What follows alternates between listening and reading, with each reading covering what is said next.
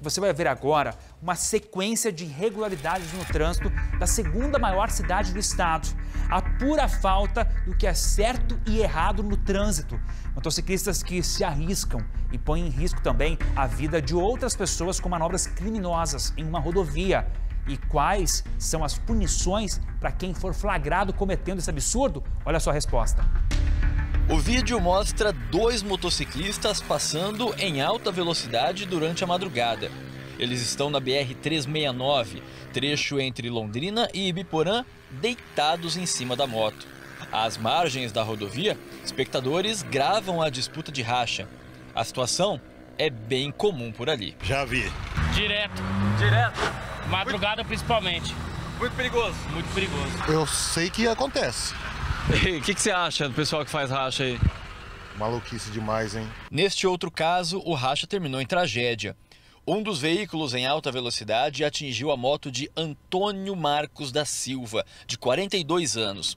Ele teve ferimentos graves e uma das pernas foi amputada.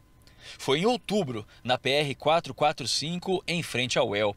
Para os motoristas, um perigo aos outros condutores que não tem nada a ver com a situação. Coloca todos em risco. É uma prática ilícita, né? Interfere muito e, queira ou não, é muito perigoso. A gente fica com raiva de ver, né? Arriscando a vida. A Polícia Rodoviária Federal está atenta a essa prática e tenta coibir sempre que a atitude é denunciada pela população. Sempre pede para o cidadão, ao constatar algum tipo de evento desse tipo em rodovia federal, né? Rachas ou princípios de rachas, que comunique a nossa central, que é 191.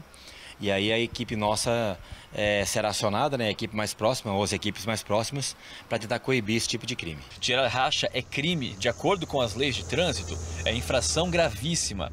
A pena é de multa e suspensão do direito de dirigir.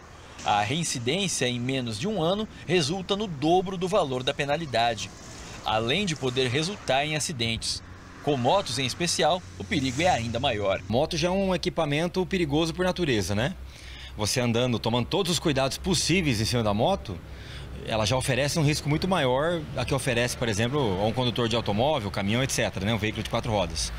E aí você vê o cidadão fazendo aquele tipo de manobra, né, em cima de uma motocicleta. Então realmente é um desprezo, né, pela vida dele mesmo e pela vida dos outros usuários da rodovia, né? A Polícia Rodoviária Federal deve colocar em prática nos próximos dias um projeto de conscientização para motoristas e motociclistas. A ideia é orientar esses condutores para evitar que imagens como as que a gente registrou aqui na BR-369 se repitam.